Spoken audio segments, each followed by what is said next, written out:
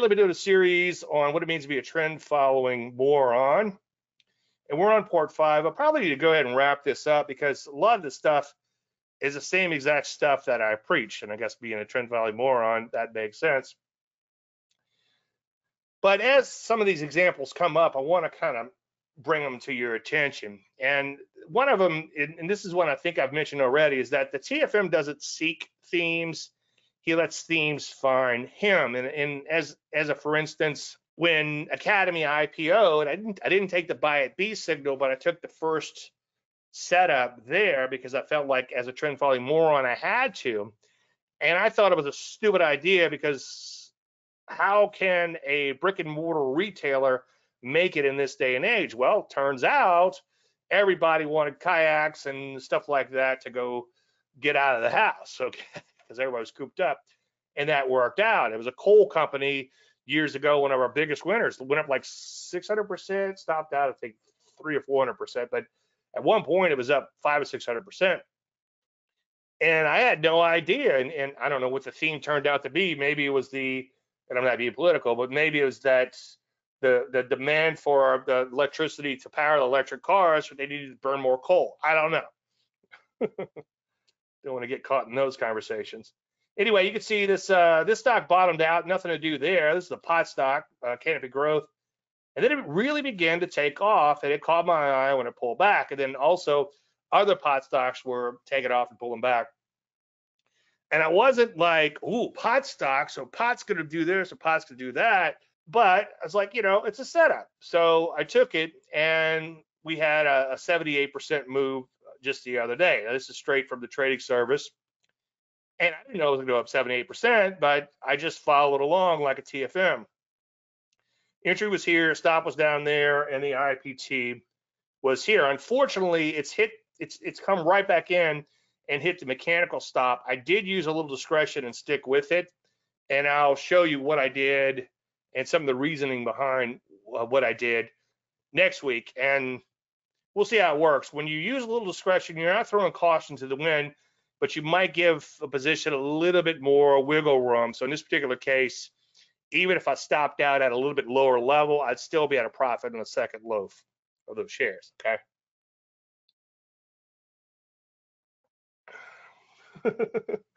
Prior to teaching the TFM, prior to learning the TFM, I was just the M.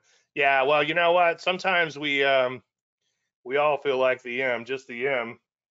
I felt like a genius on Tuesday, and I got my ass handed to me yesterday. So I'll get to that in 1 second. Now, the TFM lets the market make decisions for him. So just because I had the chart ready to go, you can put in a stop entry order. Like sometimes I'll put in a stop order to enter a stock, and I'll forget that I put it in, entered it, and then I'll go to lunch or whatever, come back from lunch, I'm like, oh, I'm long this stock. I didn't realize it even triggered. So you can let the market make your decisions for you, because the more decisions you have to make, especially in the heat of battle, the tougher it's going to be. Now, I don't always use hard stops, but you could put a hard stop in too. And that's especially if I need to trade out of something. I don't just wait for the thing to bounce and get out of it. I say, okay, it looks like it's kind of bottoming out a little bit, but I put my uncle point in, okay, just like, and I don't know how it didn't get hit, but like 2 days ago, the CGC, my stop was at 20 cents, 10.20, and it went to 10.21. I could have very easily, noise alone, obviously, or a little bit more noise could have taken me out. But I did eventually put a hard stop in because I didn't want to. The problem is, let's say you got it, say, okay, I'm gonna get it at 10.20. It goes to 10.15. Okay, well, maybe I would just give it to 10.10. And before you know it, all of a sudden it blows through that, and then you're going further and further down. And I'll show you an example of how that can happen in just 1 second. So it's a very dangerous thing to do. But if you put that hard stop in, the great thing is the market will make that decision for you. Now the IPT was here, and you could put in a limit order, okay? And I actually, unfortunately, I preach using these automated trailing stops when you're trying to exit half, but I was a little skittish, and maybe I was influenced by the fact that this position was kind of all over the place, even though it looks like it just went straight up. but it's kind of all over the place to get there. So I just put in a limit order and I got my IPT out at the limit. But if a stock is running, you might put in an automated trailing stop, and intraday it'll automatically trail that stop up for you. Those things can be wonderful.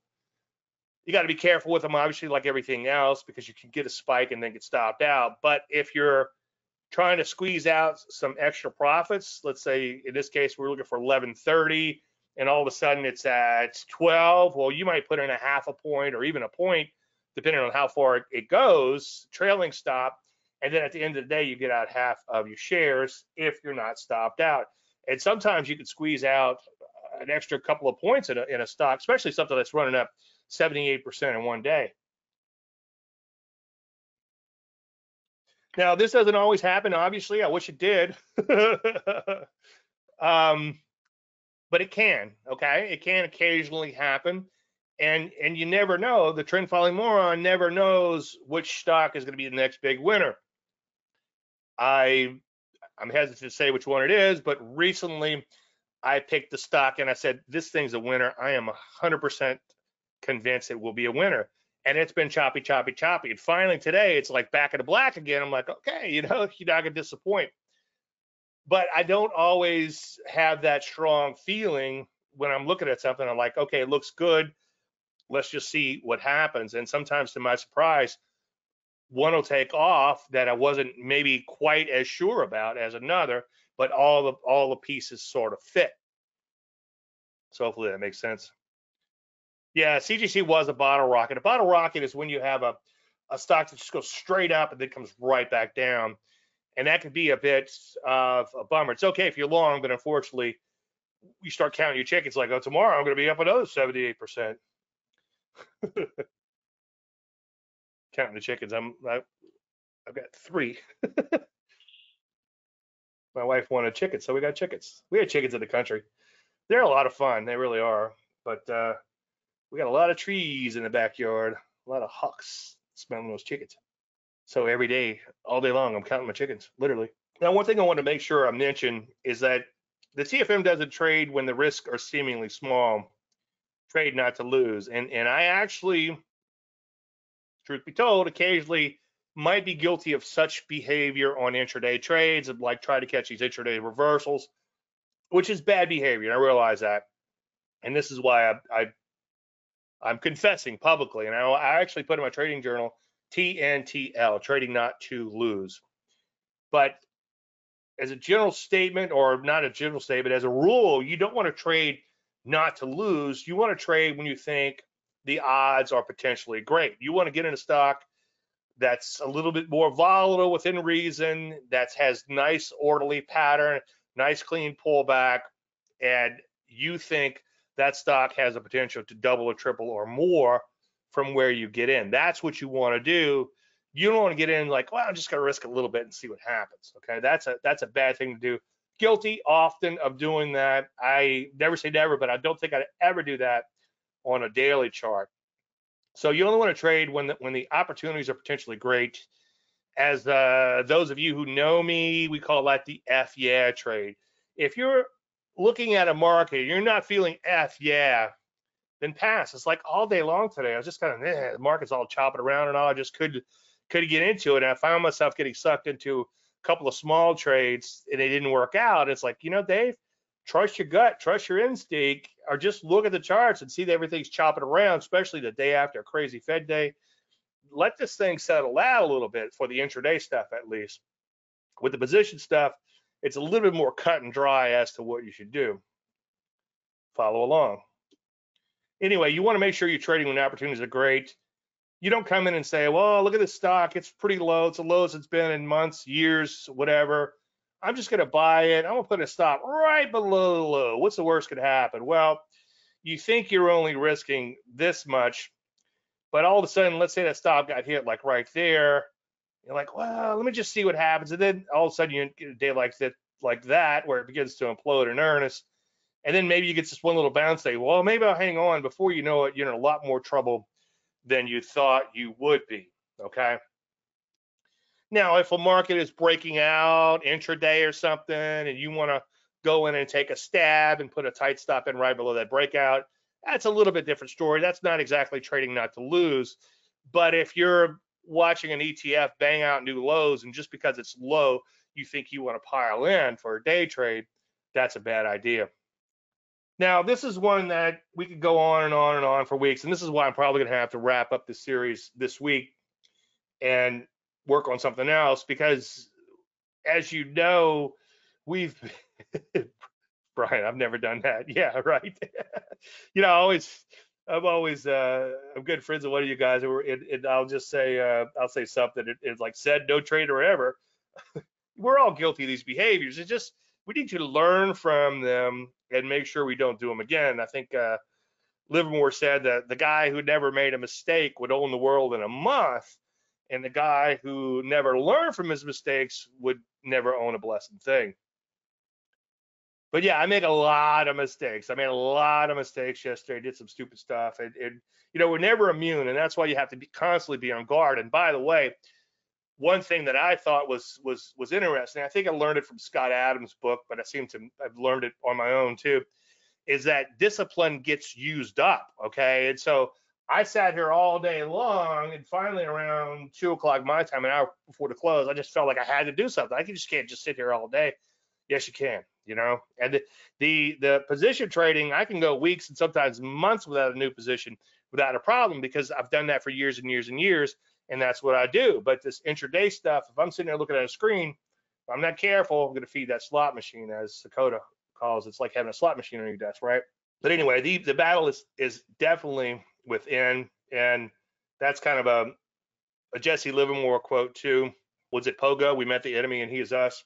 Extraneous influences, this is a big psychological thing when it comes to trading, and I don't see a lot of other people talk about this, and this is why I beat the dead horse so much. When you go to make that trade, you're not just making that trade in a vacuum. You've got a lot of baggage that comes with it, okay?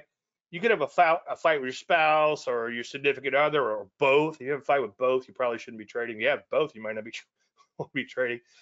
Needing money, having money. Okay, I had one of my biggest days ever, or one of the biggest days ever, I think, on Tuesday, and on Wednesday, I had one of my worst days. So it's like, that's because I had all this money. I'm Dave Landry, okay, and I was a little full of myself, and I got my ass handed to me like I should have. Okay, it's like Joe Pesci, my cousin Vinny. I could use a good ass whipping. Well, I needed one, and I got one. Needing money. We all need money. It's like everything's so friggin' expensive now. It's scary if you think about just the money that's going out, and you're trying to replace that money that's going out. You could have a recent string of losses that makes you scared to take the next trade, even though it's the most beautiful trade you've seen, even though it's like an F setup. A big up day, that's guilty this week. As I said, I used to, and I say this every week, I know it, but it's just to show you how the battle's within, and these extraneous things could really mess you up. I couldn't figure out why I was losing money every time I walk in the office and make trades, and before you know it, I'd be down and stopping out on the intraday stuff at least. And then I realized that, wait a minute, I was a little sugar low when I left the office and everything looked like shit. And when I came back feeling good with a full belly, it's like everything looked great. And that's the hangry judge effect. It's like, you know, I stopped trading when I walked in the office. It's just like, by the way, if you don't know why you're doing something, write it down, write it down, write it down. Geez, I seem to make stupid trades every time I walk in the office. So I'm going to at least have a little pause next time I walk in the office before I make any stupid trades. And I'm going to write WITO, walk in the office, in my trading journal. And that's going to give me a little bit of a pause. And from a neurological standpoint, you don't need a whole lot of pause to stop from doing impulsive things, okay? Anyway, so the whys, WHYS, may be revealed at a later date. You just have to stop the bleeding if there's something that's going wrong. And then later on, you'll become WISE to the whys. Like, why am I doing that? Oh, now I know because I just had breakfast or I just had lunch or I just had a snack and now I'm feeling good. So it has nothing to do with the market. And separating extraneous is tough, but it's like right before you click into that trade, you need to think, what's going on in my head? What's happening? The other thing you need to do is you need to write 3 handwritten pages every day when you first wake up. I've told everybody this. I don't think anybody does it. If anybody here does it tonight, let me know. I'll be impressed. It's one of the hardest things you'll ever do, but it goes actually pretty quickly now. And believe it or not, as I've said 1,000 times, I actually look forward to waking up and writing. And it's actually one of the things that gets me out of bed. Now, just, and I say in more recent times, it was about 12 years ago where Denise Scholl was speaking before me, and she talked a lot about neurology and trading, and I never thought about the neurology. And since then, I read several books on neurology and specifically neurology and trading. If you go to davelerner.com/books-2-read, you can get a list of those. But one thing that I found interesting, and this was outside of trading, I learned this from a neurological standpoint, and this is what creates gambler's ruin, by the way. And losses suck. They really suck. And I know you don't need me to tell you that, but what's interesting is it's 2 times, and some people say, one of you guys, I forget which one, might be you, John, said that it's like more like 10 times, but I know it's a lot more from an emotional impact standpoint. So let's just go with 2. So when you have a losing trade, it's twice the emotional impact as a winning trade. Now, I'll tell you something else from my learnings in psychology or readings in psychology and neurology and all.